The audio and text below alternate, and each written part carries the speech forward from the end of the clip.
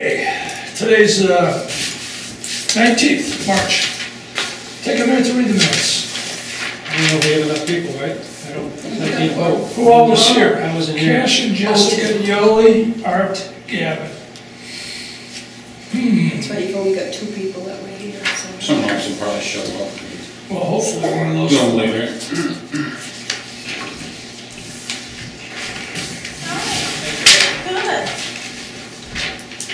Who's that out there? Ken. Oh. All right, then we'll set aside the minutes for the time being. And we need to set a date for the public hearing I gave you the calendar. for this referendum vote, which you all have a copy of.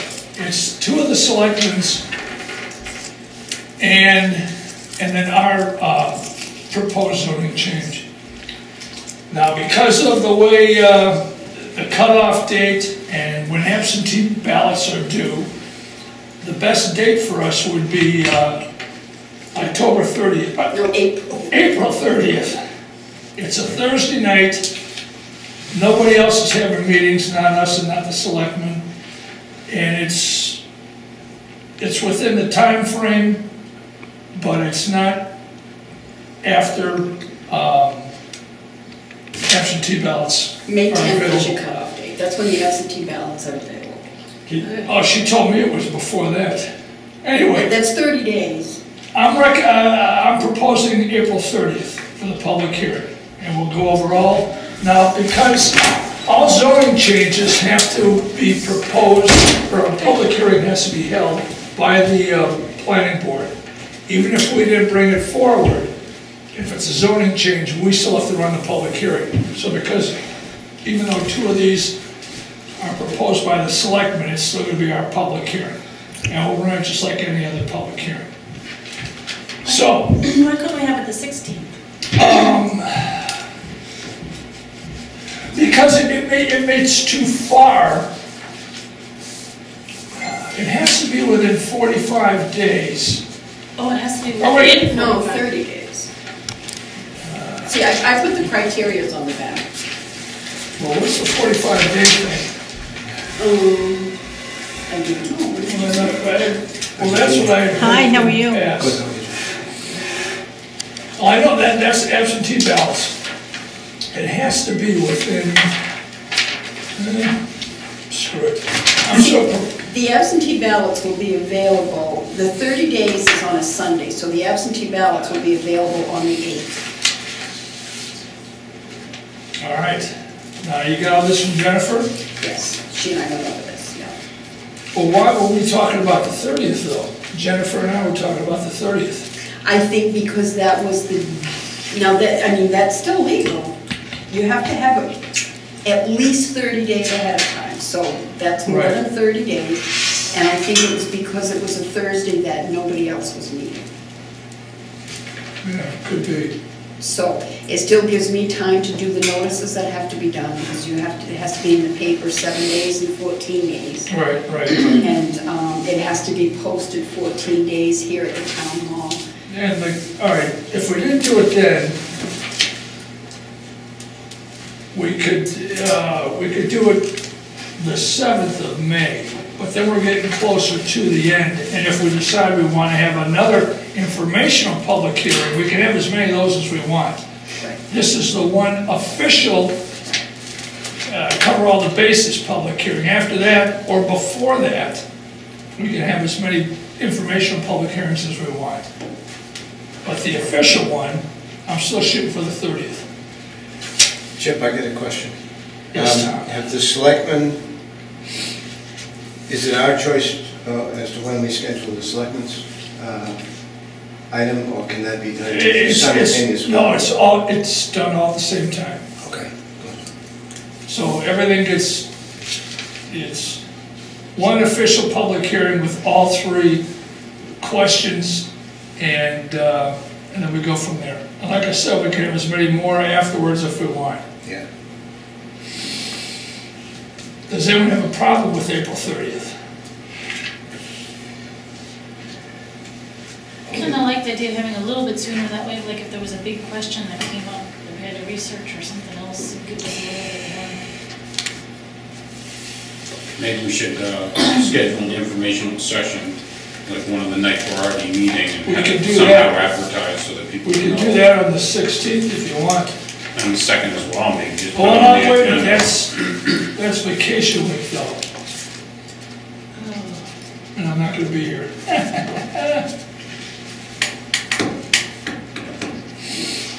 The second might be a little bit too soon. Well, Isn't vacation For an week the informational 20th? session, we could do that, Oh, we don't need the is same it? notice, right? Oh, you might be right. It might be the week of the 20th. 1, 2, 3. I'm trying to think. I think she's right. Yeah, you're right. Yeah, I'm still not gonna be here, but it's not vacation. We're getting used to that. Yeah, right. What can I say? Will you be here the 30th? Yes, I'll be back for the 30th. All right, make a motion, we have a public hearing on the 30th. Oh, you already made the motion, I second it. No, I was just suggesting, I just needed a motion. Is there a second? I'll second. All right, Can we further just, can discussion? I just recap, please, for me, what is the decision on the Public hearing, April 30th, The official one, the official one. okay, have we set any dates for any others? No, because we haven't set this date yet. So, any other questions, any other comments, questions with this date? Yeah, why would you object to having two official public hearings where we could have the selectmen with us for more public? Oh, I'm sure they'll be there anyway. Right, but we could, for the informational session, do you think they'd sit in on the meeting as well? We're just calling it that, it'll still be a public hearing. This is a public hearing too, it's an informational true. public hearing. But, yeah, they'll be at anything we want them to be at, especially if we're gonna be going over their proposed ordinances. Yeah. Anything else? Well, are we going to schedule after this discussion for the 30th any other meetings? We certainly can, Okay. but let's get through this one. Any other questions with this, April 30th? All right, all those in favor, aye? Aye. All those opposed, nay? All right, April 30th. Phew. Now, take a minute to read the minutes, as long as Tom got here. Let's get that out of the way.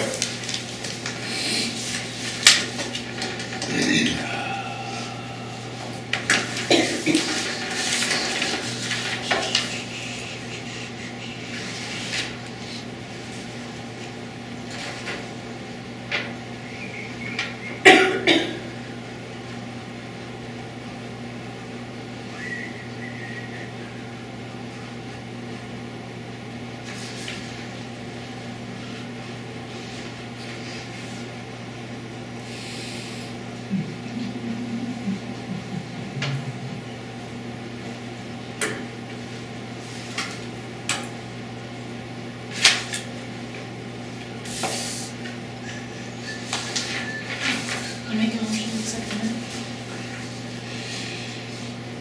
Is there a second? Second. All right, any changes or corrections? All right, all those in favor, aye? All those opposed, nay? Terrific. What's the date today? 19th. Okay. So, up for grabs, what else have we got?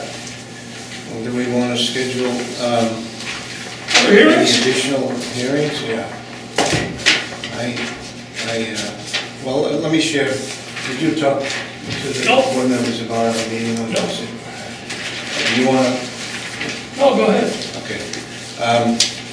We met with a gentleman by the name of Dennis The town assessor. from O'Donnell's office, and Ken was present, and Ted was there, and myself and Chip came in a little bit later, but he was there for the substantive part of it. What we did, with Chip's good help preceding the meeting, he asked Jennifer for a record of the abatements from, what the hell was it, 2008, went all the way back? Yeah. Yeah. We were hoping to get a sense of like before and after. And what they had time to give us was basically after the enactment of the zoning. And out of 15 requests that had been granted, there was 0 that implicated anything to do with the wetlands. There were 5 that were questionable when we initially spoke with Jen, and those 5 that we went into in some brief detail were basically, 2 of them were effective frontage in the shoreline zone, a change to something that was stated on the card. A third one was adjusting the frontage, and then there was a lot size adjustment, and then one that was held up because the building was not complete when the assessor had visited the site. So their claim, or Ted's claim made in the workshop, to my mind, is unfounded. The one where there's so many, we owe so much money that it would close down our entire budget? Well, there were abatements granted, but none of them had anything to do with the reason that we... So what prompted this again? Did anyone remind you what prompted this whole thing then? There's a lot of pieces of property that are affected by the last change in zoning. And when you say affected, what do you mean? Yeah. Well, Please. they were buildable at Sure. one time. Can you step back? Where are you? Why are you taking on this case? Take a wood case. I'm just, Building- she asked a question, I was just trying to answer it. Well, but you had... Now, wait a minute, now, You had no- you understand that You had no- there's how many people here? Let me finish. Everybody has a different voice, we all don't. Yeah, I understand that. But you supported the planning board proposal, did you not? Which, you mean this? Yes. Sure. Okay. Do you think there's any merit to, given what we gleaned on Wednesday, or sensibility in terms of resource planning to the selectmen's proposal? There might be if they have to do a revaluation of land that at one time was buildable and now might not be. If they have to revalue a lot of lots in town and lower valuation on these lots, they have to raise valuation on other lots to match the town's total valuation. And how would you, And how would you give merit to that premise? Didn't we just research that question to the best of our ability and come up with the notion that based upon 3 years of history, most proximate to the inception of the change, there was no impact? Because you may not have people, a lot of people aware of it. If these properties aren't being built on right now, if they're just, people just own them and they haven't decided to build on them or use them yet, or they don't realize that maybe there are some things they can't do now that they thought they could, somewhere down the road that they may come to the town and say, hey, I thought I could use this piece of land for a garage and it turns out I can't. So, And if there's enough properties, so if there's 1 or 2 properties, it may not be that big a deal. If there's enough properties affected and people start coming to the town seeking abatements, then if you have a lot of people looking for abatements, and if it's legitimate, then you have to change the way you're valuing some pieces of land, because something's wrong. either the process whereby the assessor takes into the value judgments made at the time of the inquiry, either they hold some faith in the legal integrity of the zoning, or else they maybe say, well, this guy has got some kind of a case, and rather than risk the town liability, we're not going to make this a test case. We're just going to resolve this and give the guy an abatement. Well, they usually do it on a case-by-case basis. I can see that would be a problem if that's starting to occur. But I think, given that we've had 3 years of time and there were no challenges, zero, to this inception of zoning, I think we ought to trust the good sense of the townspeople when they adopted this and just say... Fine, I've got no problem with what you're saying.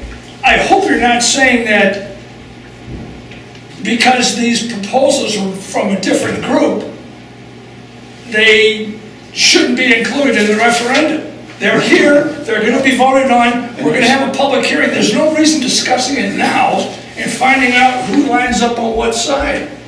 I do wish that it was done by petition, but to give it a little more merit, because that's still a no. Anyway. Whereas the case that Ted was claiming existed, there's no evidence to show that.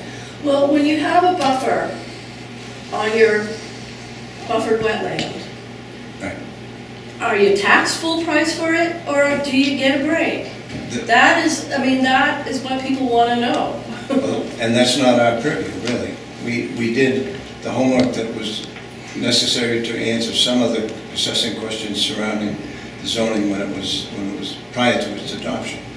You saw that. As far as I know, after this last zoning thing, I don't think they did a big revaluation of the town. No, they didn't. So, if people become aware that because of the zoning changes and the buffers and whatnot, pieces of their land are not usable anymore, they may start coming to the town. But to seek an abatement, you have, I think it's, 180 days. Do you know, Virginia? No, I don't. There's X amount of days after the tax has been, the town tax rate or whatever has been posted, August 15th or something, I don't know. You've got X amount of days after that to seek an abatement. If you seek an abatement after the time limit's up, you have no standing anymore. You have to wait for the next year for a new tax being set and then seek your abatement.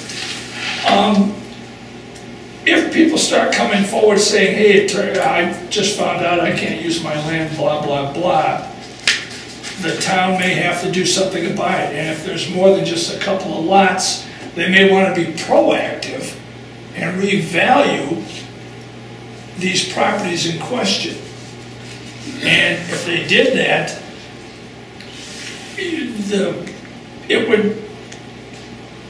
it would change around the valuation of the properties in town. They'd have, if they're losing money here, they have to gain money somewhere else. So everybody gets affected. Some people can't use this piece of land, but he's paying less in taxes. Somebody else is going to have to pay more in taxes to make up what they've lost here. And I have no idea if anyone's going to be worried about this down the road.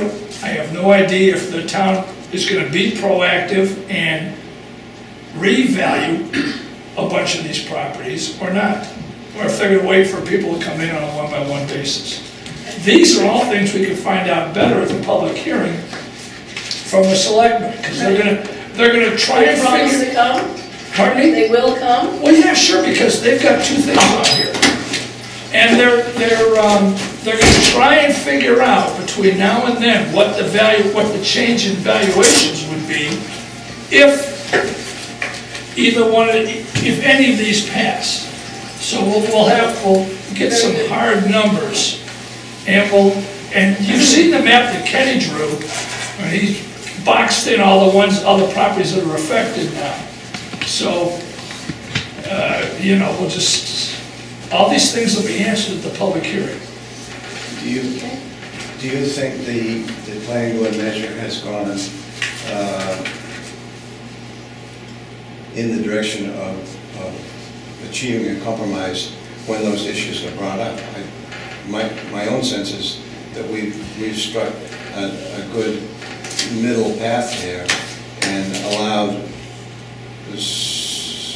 significant leeway for the applicant to do whatever they would be able to do without infringing upon the, value of the wetland.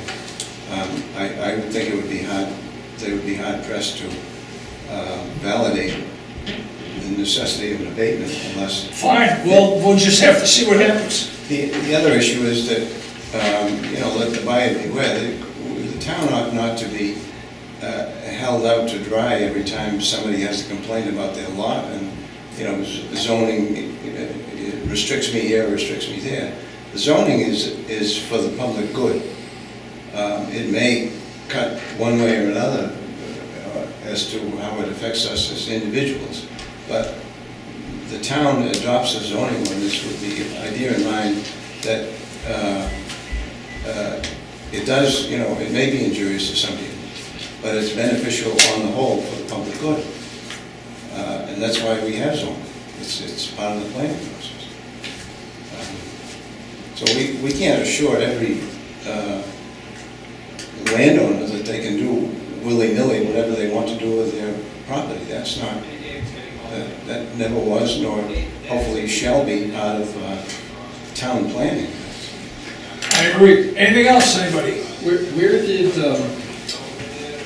what appears to be the first question come from? The first thing here? Yeah. I don't remember, maybe it was something that was discussed. The selectmen have two. Right, but they never referred to one of them. I don't know. There's always been two proposals from the selectmen. The one that we did and the one that... No, they've had two and we've had one. There's always been There's three. 2 parts to the selectmen. Right, yeah. The 4.224 and 4.226.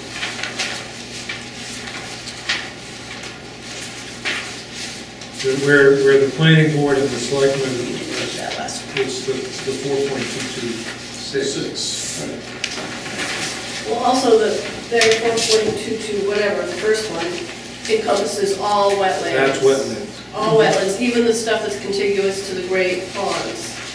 Whereas we left the large ones that the state had declared, we left them untouched. And only did all the little ones. Well, we only looked at stuff outside of the shoreline zone Right, too. that's what I was I think that was translate. one of the big differences. Yeah. They looked at all the RP, and we just looked at outside the Yeah, shoreline. and then they decided just to get rid of the other RP. Well, they proposed to get rid of it. Whatever. Anything else? Just curious if anybody had time to digest that NRCM report that I shared with you guys last meeting. I'm sure Art got it. I didn't even see it. I wasn't here last meeting, so... It might be in the phone. Julia, did you have a chance to glance at that? Yeah, it's been a while now. Okay. The reason I wanted to share that with you was because I think it kind of frames the issue that's facing us with these zoning proposals in the sense that it kind of ups the ante of our work. Because if you have the time to digest that document, you'll see that the backing of the DEP at the state level has been greatly diminished in terms of their ability to be an effective public advocate and work with municipalities for lake protection programs. The budgets for many of the programs that they had in place that we used to avail ourselves of have been largely removed or curtailed to the point of ineffectiveness. Ineffective or reduced effectiveness? Well, I'll let you, I won't make the judgment. I just hope that you all have a chance to read it, because I think it kind of ups the ante on our role as citizens to protect our resources, because we don't have the help that we previously had from a state agency that was kind of critical in the process. All right, anything else? Yeah, how could we, schedule like an informative session for, could it be the 16th? I'll find you. Is something we can put on the website just to let people know? Yep. Could you do that? Could you get some notices out? Informational meeting on proposed zoning changes to the zoning ordinance for the 16th of April. Right. So you have one the 16th, and the official one is the 30th. Right, yeah.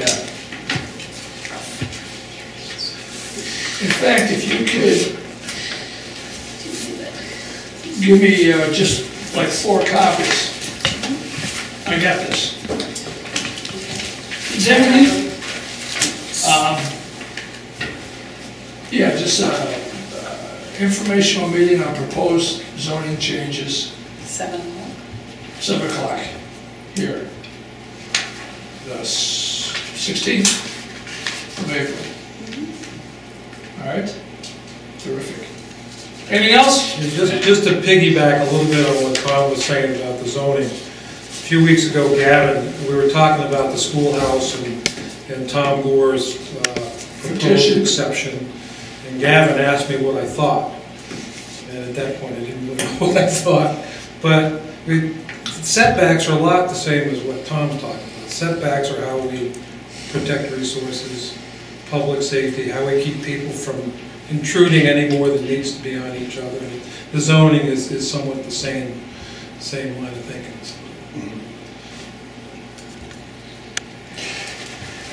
All right. If anybody wanted to find more information out about that report, they could go online to nrcn.org and look for Lake Report entitled Troubled Waters. Okay. Has this been put on the planning board website? No, I Well, just got it today. Did you put our one proposal on there? No, I didn't. Okay. I didn't, because I wasn't sure if we should put one and not all 3, but I got it today. So we can put all 3 on there? sure. Well, the selectmen, I was going to say 8. they probably have, Well, there's we probably have- a copy of the referendum on the website. I'm not sure that there is yet, because I think it was just signed. Oh, But the reason, our page is, what, 3 or 4 deep. If they put it on the main page, when you click in, there it is, I think would be more beneficial, but I'm not sure what they plan to do. Oh, you mean the town website as opposed to the planning board website? Right. Yeah. We're just a tab on the Right. website, so. Well, either way, I mean, it's just that if we could get it out there so people have it, you know, in their head as long before the hearing as possible. well, if we don't have it there, I'm sure that you can find If out they from don't, we Jennifer. will. Yeah, right. One of us will. And if it's on the town's one, it'll come up faster. Exactly, Then hunt through ours and throwing crap out of the way to get at it. right. I mean, they would have to go up and pick the tab and then pick the, Right. it's 3 clicks to get to us, where if it's on the main page, it's the And one. then the hearing will be right on the main page. And now that we It's have on the cable. a hearing So, date, yeah, so this could be right with the hearing posting will. on the, okay, all right. yeah, she'll do that as soon as they know that we've officially picked a date. These questions are going to referendum, all 3 of them. Apparently, yeah. And the referendum is going to be On the voting day, whatever it is, before the 9th. on the night. Right. And then People are town gonna go meeting, in and have to read them. pardon me? Well, that's why we hope Town that meeting is the. there'll be enough people at the public 13th. hearing that if they have questions, they can, It's because absentee ballots will be available 30 days prior. but they want a referendum because they want more people involved. And zoning changes used to have to be a town, well, apparently it is town meeting. We always thought it meant the sit-down town meeting at, on the Saturday. But town meeting starts on the 9th, when they gavel it open and pick a moderator, and they start voting. That's when town meeting starts, and the lawyer has told them that that's all you need to vote changes to zoning ordinances. So, in the past, we thought it had to be, you know, the physical sit down, stand up, blah, blah.